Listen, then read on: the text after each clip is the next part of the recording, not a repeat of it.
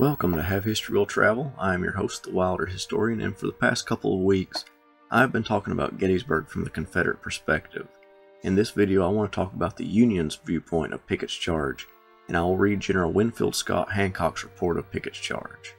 He is my favorite Union commander primarily for his actions at Gettysburg and later his actions during the Overland Campaign, which I will cover in the future. The Corps had been so weakened by its losses on the 2nd that on the 3rd instant it required every available man in the line of battle to cover the ground held the previous day. Colonel Carroll's brigade of General Hayes' division was retained by General Howard, and in the exception of the 8th Ohio, was not engaged with the 2nd Corps during the day. The early morning passed in comparative quiet along our front, but the heavy and continued firing on the right indicated that the efforts of the enemy were being directed on the 12th Corps. Trifling affairs occurred at intervals between the enemy skirmishers and our own, and the artillery of the Corps was frequently successfully engaged with that of the enemy. From 11 a.m. until 1 p.m. there was an ominous stillness. About 1 o'clock, apparently by a given signal, the enemy opened up on our front with the heaviest artillery fire I have ever known. The guns were in position at an average distance of about 1,400 yards from my line, and ran in a semicircle from the town of Gettysburg to a point opposite Round Top Mountain. Their number is variously estimated at from 115 to 150. The air was filled with projectiles, there being scarcely an instant but that several were seen bursting at once. No irregularity of ground afforded much protection, and the plain in rear of the line of battle was soon swept of everything movable. The infantry troops maintained their position with great steadiness, covering themselves as best they might by the temporary but trifling defenses they had erected and the accidents of the ground. Scarcely a straggler was seen, but all waited the end of the fierce cannonade. Knowing well what it had foreshadowed, the artillery of the Corps, imperfectly supplied with ammunition, replied to the enemy most gallantly, maintaining the unequal contest in a manner that reflected the highest honor on this arm of the service. Brown's battery, Battery B, 1st Rhode Island, which had suffered severely on the 2nd and expended all of its canister on that day, retired before the cannonading ceased, not being effective for further service. The remaining batteries continued their fire until only canister remained to them, and then ceased. After an hour and 45 minutes, the fire of the enemy became less furious, and immediately their infantry was seen in the woods beyond the Emmitsburg road, preparing for the assault. A strong line of skirmishers soon advanced, followed by 2 deployed lines of battle, supported at different points by small columns of infantry. Their lines were formed with a precision and steadiness that extorted the admiration of the witnesses of that memorable scene. The left of the enemy extended slightly beyond the right of General Alexander Hayes' division, the right being about opposite the left of General Gibbon's. Their line of battle thus covered a front of not more than 2 of the small and incomplete divisions of the Corps. The whole attacking force is estimated to have exceeded 15,000 men.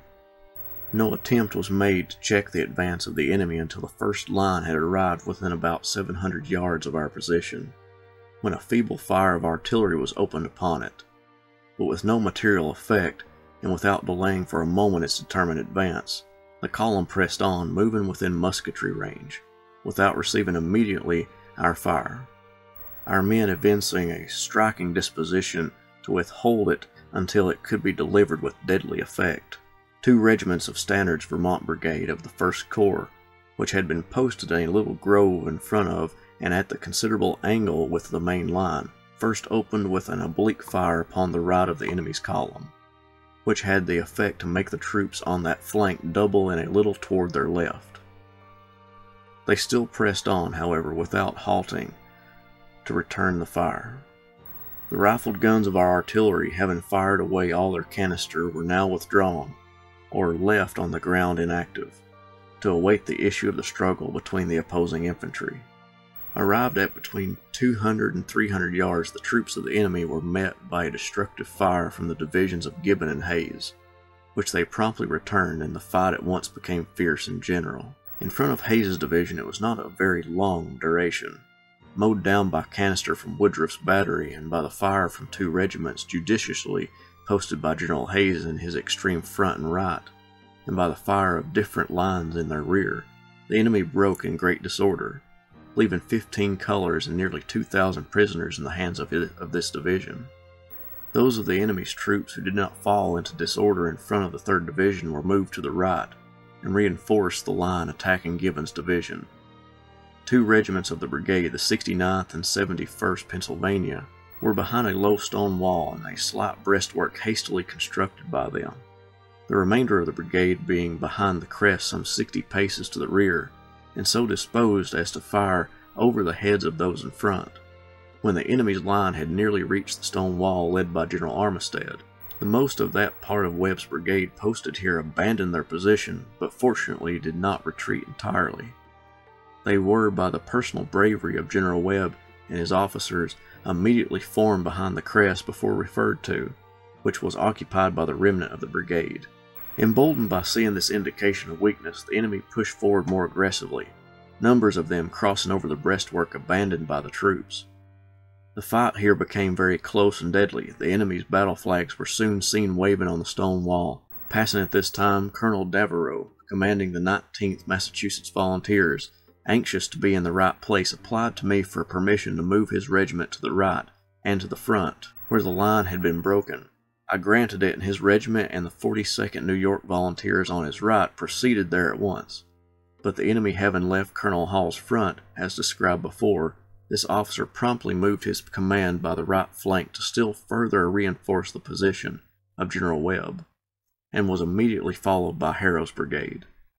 The movement was executed, but not without confusion, owing to many men leaving their ranks to fire at the enemy from the breastwork.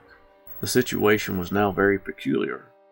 The men of all brigades had in some measure lost their regimental organization, but individually they were firm. The ambition of the individual commanders to promptly cover the point penetrated by the enemy, the smoke of battle, and the intensity of the close engagement caused this confusion. The point, however, was now covered. In regular formation, our line would have stood 4 ranks deep.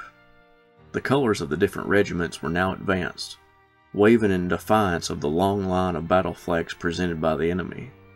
The men pressed firmly after them, under the energetic commands and example of their officers, and after a few moments of desperate fighting, the enemy's troops were repulsed, threw down their arms, and sought safety in flight or by throwing themselves on the ground to escape our fire. The battle flags were ours, and the victory was won. Thank you all for watching. Hancock's account is detailed, and he writes in a way that reflects his many years in the military. It is straightforward, but at the same time descriptive. I have a Patreon page for those who are interested in supporting the channel that way. If you're unable to join Patreon, simply share the video and get the word out about the channel. I have also created a store on teespring.com with some cool designs for t-shirts. The links to the Patreon page, Teespring store, Twitter page, and Facebook page are all in the description below. Thank you all again. I'll see you next week.